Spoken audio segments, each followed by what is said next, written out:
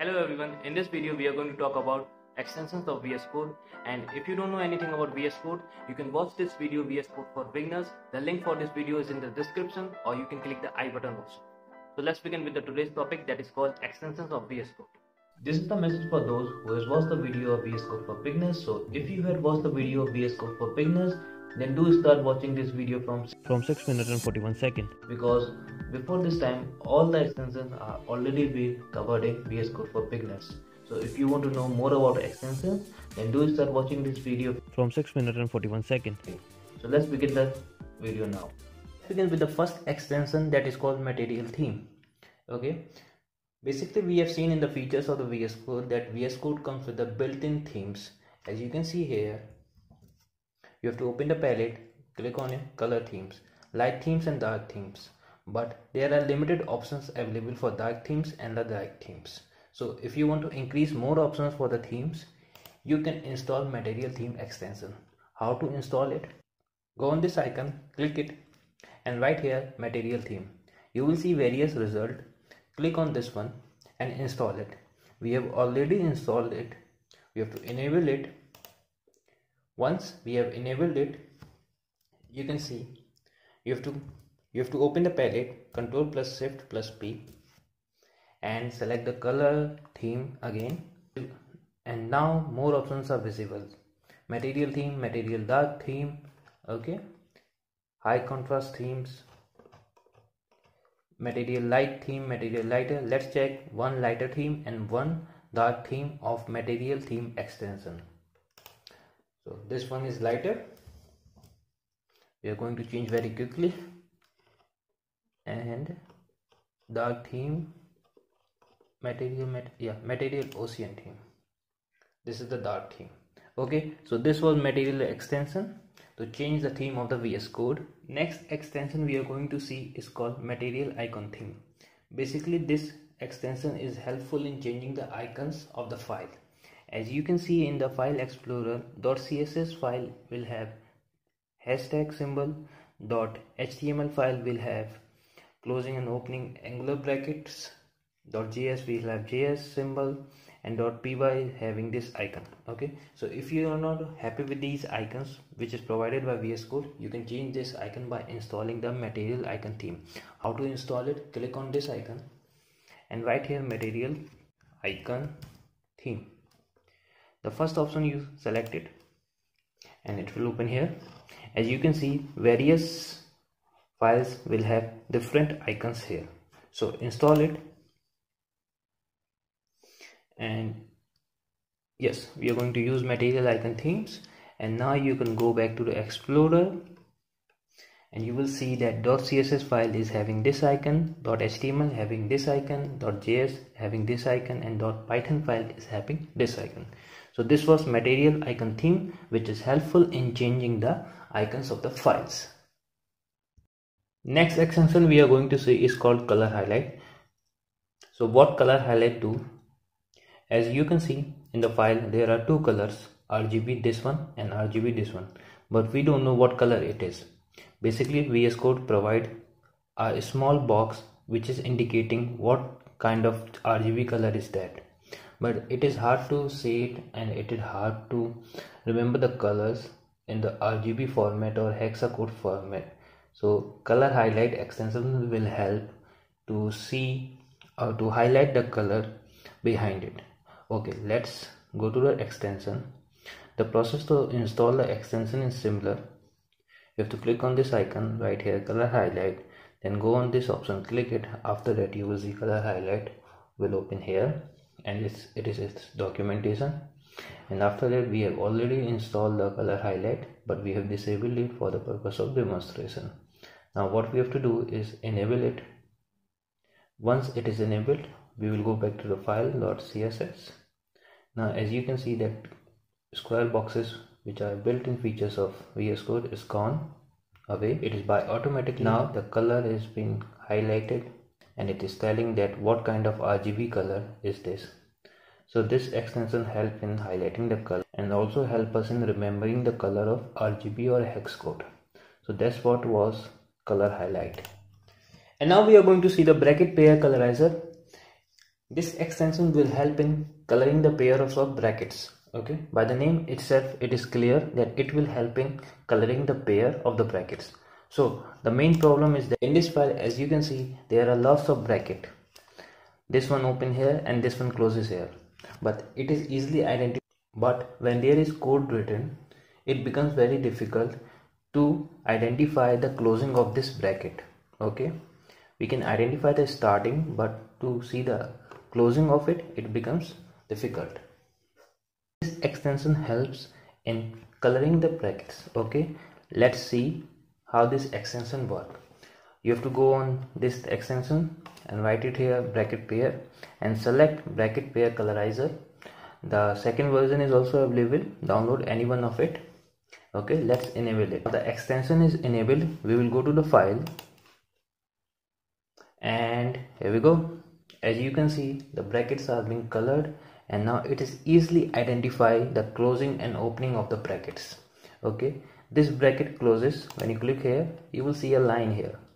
This goes to this closing bracket. Okay, when you click here, you will see a line. Okay, you can see we made a modification. Let's go now. Now you will say this bracket opening will be closing this one. No, let's see, it will make a line here and this.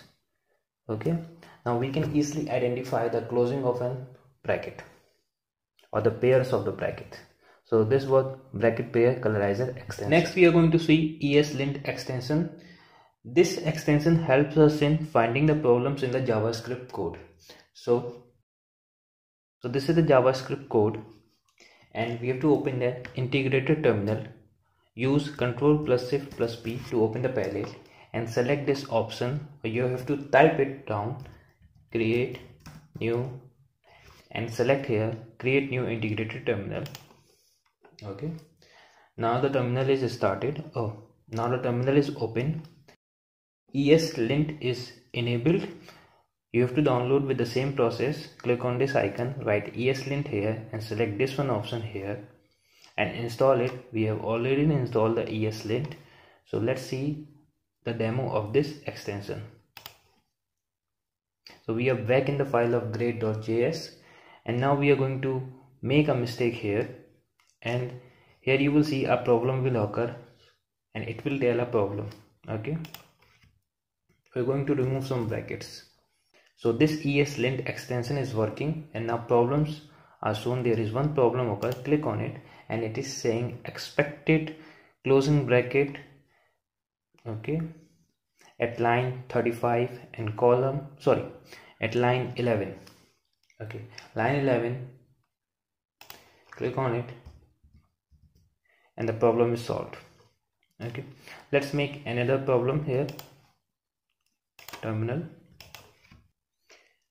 Again, ESLint is working and it is identifying a problem in the JavaScript code. Click on the problem once. Expected closing bracket. Okay, the parser expected to find a closing bracket to match the opening token here.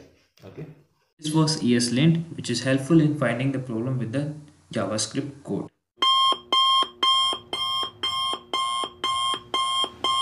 Let's begin with the live server extension. Basically, a live server extension will launch a developmental local server with live reload feature for static and dynamic pages.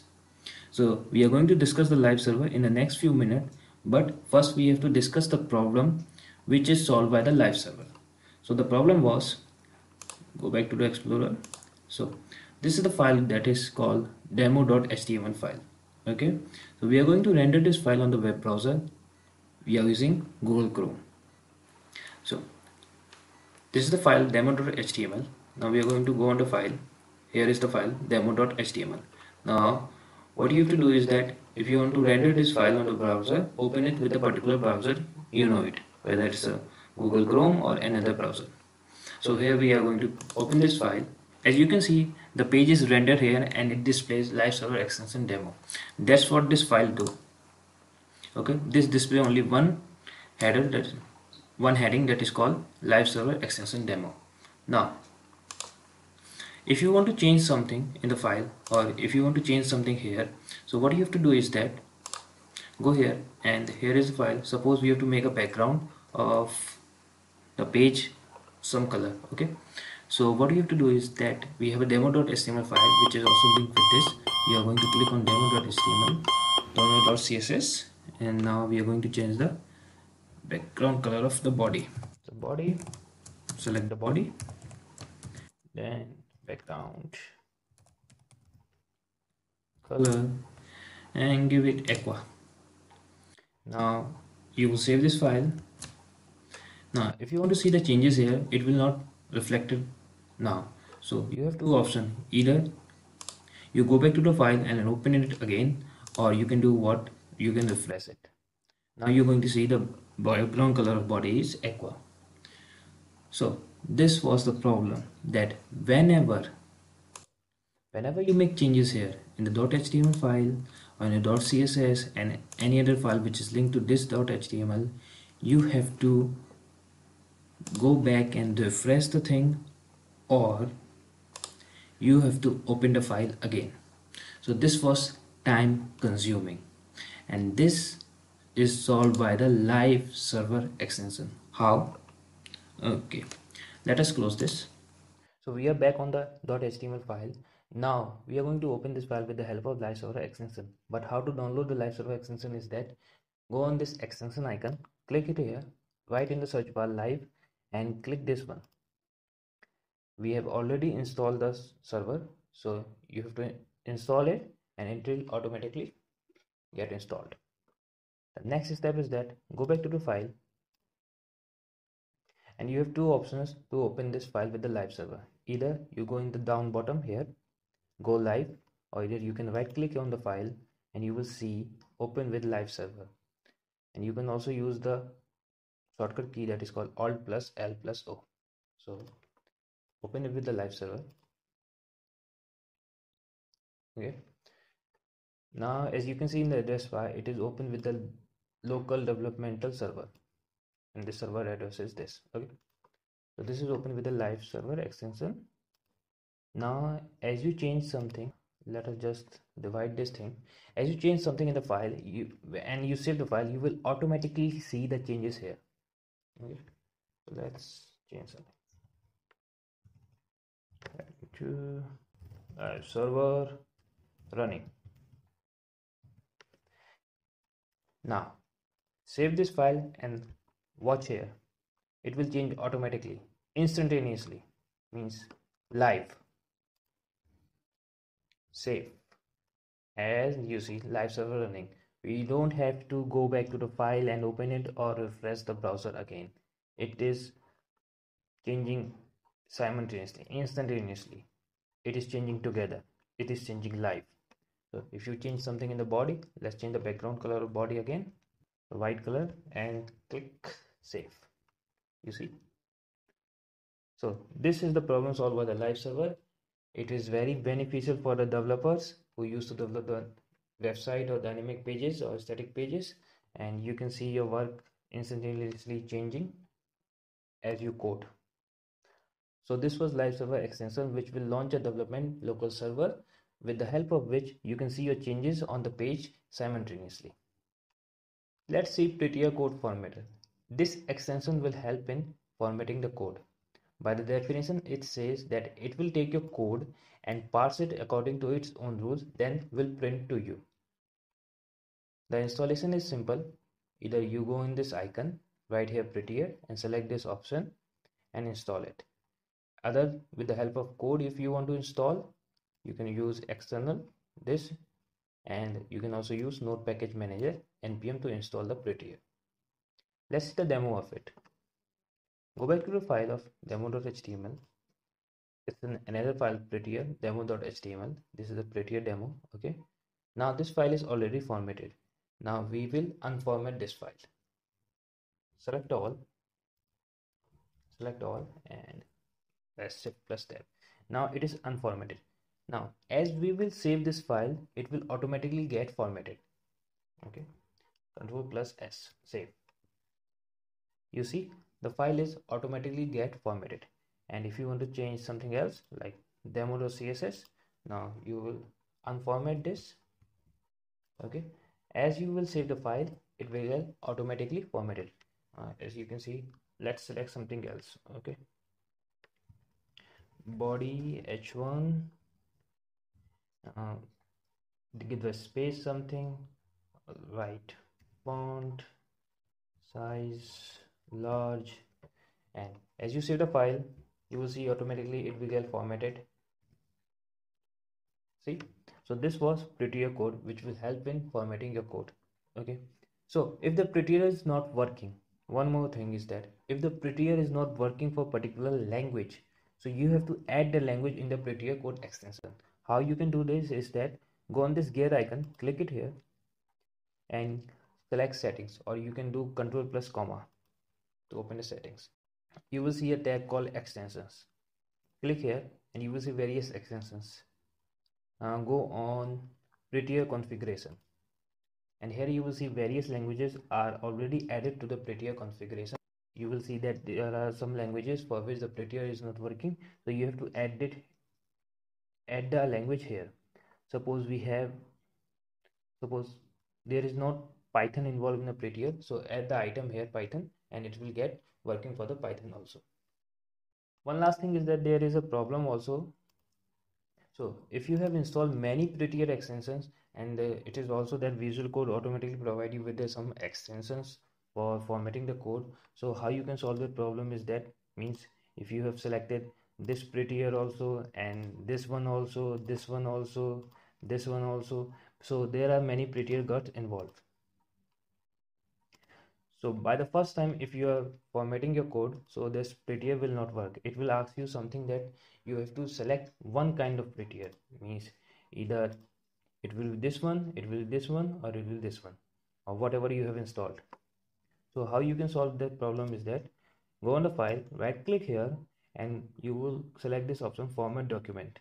As soon as you will select this option, it will ask you to format the code according to which prettier extension.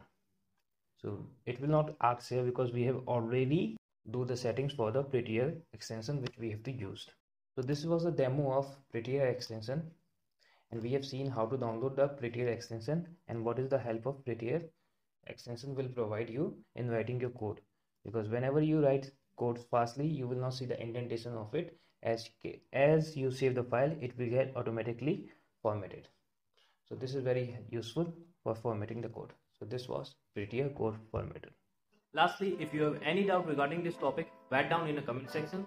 And if you think that this video is helpful, then do share the videos to others and subscribe the channel for new videos like this.